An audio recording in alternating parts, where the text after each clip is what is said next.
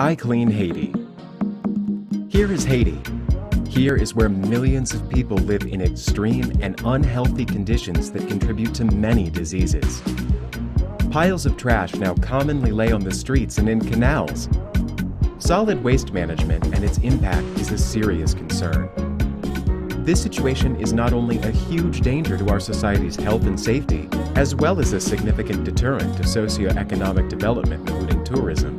It is also a missed opportunity for the creation of transformative wastes. I Clean Haiti is the biggest project ever in Haiti's history. Our vision is a clean and thriving Haiti for all. Our cleaning plan starts with creating job opportunities for every citizen in Haiti to earn cash per pound for any trash while helping clean the country. Then, the dump trucks will take the wastes to the waste dumping area, MSW sorting plant land.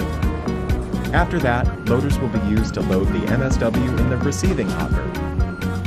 The MSW will be sent to the uniform distributing machine by plate feeder. The bulk waste is picked up manually. Bag breaker is used to break open refuse bags for subsequent operations, and after other processing steps,